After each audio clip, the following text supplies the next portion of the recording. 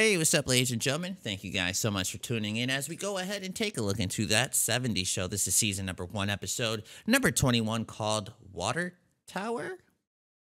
Nothing is really clicking with me. I have no idea what that means, but okay, we're gonna go ahead and take a look into this next episode and see what they're talking about when they're talking about Water Tower. But anyways, ladies and gentlemen, in the previous episode, we had a Star Wars kind of episode, which I thought was pretty cool, pretty funny. Star Wars did come out in the 70s, so it totally makes sense that they would go over something like this. I do know for sure that when Star Wars came out, it was like a huge thing. It was a pretty big deal, so it was only right for them to include Star Wars some way somehow in this show. But anyways, yeah, going into this next episode, I don't know. We're gonna just go in there and wing it like we always do, ladies and gentlemen. So if you are a fan of that 70s show, what we do here in Geek Down Nation, feel free to leave that like, comment, subscribe. Check us out on our Patreon for some early and unedited episodes. Anyways, let's take a look and see what this next one's all about. This is that 70s show, and here we go. Okay, I knew a water tower is that, but like I didn't get what was gonna happen. You know what I mean? Here, plain place looks just like Paris. You think that looks like Paris? Come on, man. Shut up and just keep painting. It's done. Oh my goodness! Gentlemen, we have finally done it. A pot leaf on the water tower. Also, yeah. How's it look from down there? And it looks like it's giving me the finger.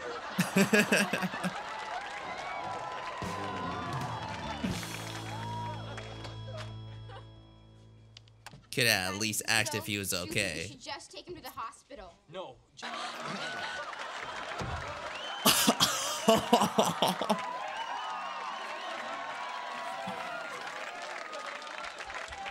Okay, let's go. Everybody hop in the car and let's go now. Where's your mom? Shut up! Don't you dare talk about my mom!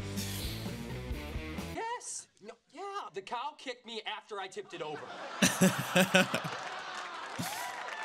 No way he's buying this. No way. I'm not lying. I was gonna say. My friend and I would like a sponge bath now. Well, you tried it fast. Erica, you're right. They were sleeping. Let me see your eyes.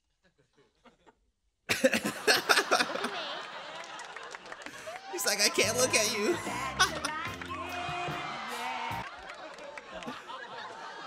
I know. Right after breakfast, I want you to mow the lawn. Fresh air will do you good.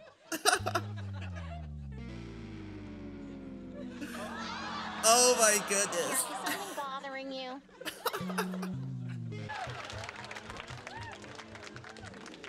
Oh, Kitty.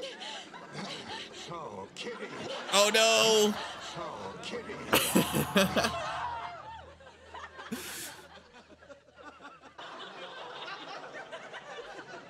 Well, okay now. So far, Eric is 9 out of 10. He's got bloodshot eyes, mood swings, regular appetite, odd sleeping patterns. Oh, Red, our Johnny is high.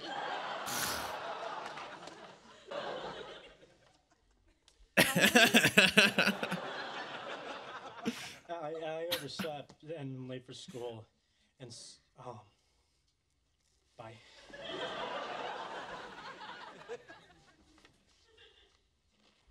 That kid's on dope. I'll say, it's Sunday.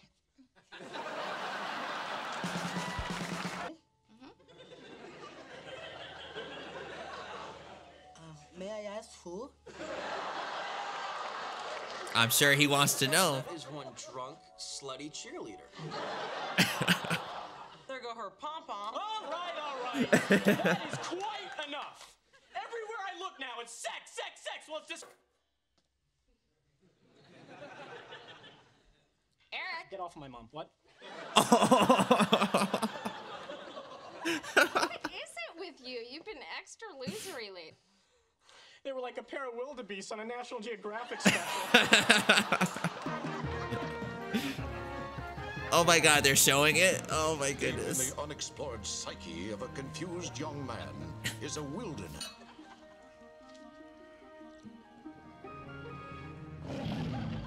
They're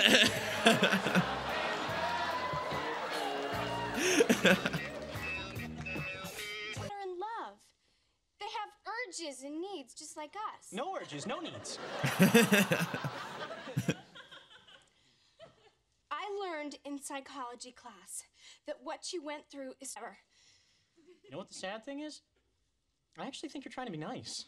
I don't know. I can't tell. Yeah, it's just not my strong suit. I'm sorry.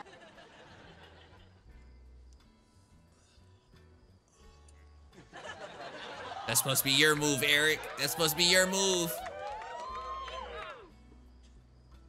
Donna, I'm really not in the mood. Oh, come on. I'm trying to get a little action here. Donna, I just can't. And you liked it, right? Ew. Ew. Kidding, Eric, I'm kidding. Oh, good one.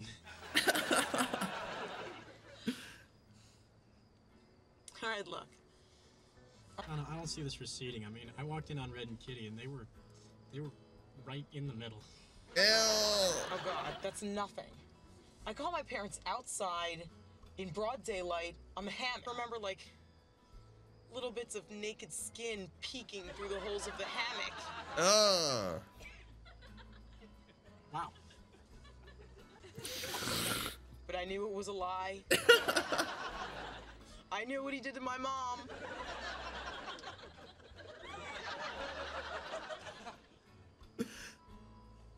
Your mom.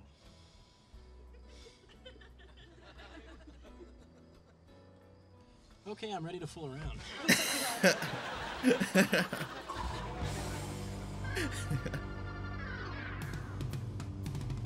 Right over here when you're ready.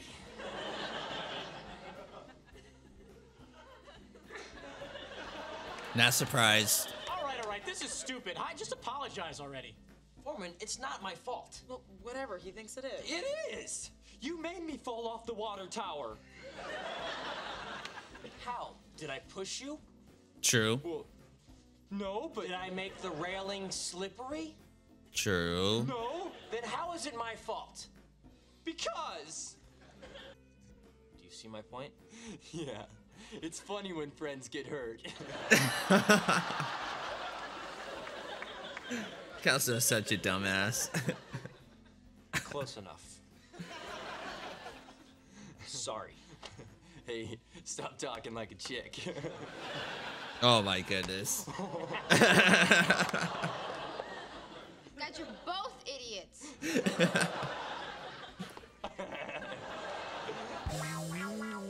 Eric, your father and I have noticed that you've been acting very strange lately. Like a hippie. Well, no wonder you've been acting so weird. Red, say something, make him feel better. There's nothing you can say to make me feel better. It's more fun than it looks. Like, why? I would be like, why tell me that? Poor Eric. What? Well, what do you want me to say? As a dancer, Oh. I imagine that would have been quite something. Quit it, Kitty. Oh. Hey, don't. Oh, no, stop it.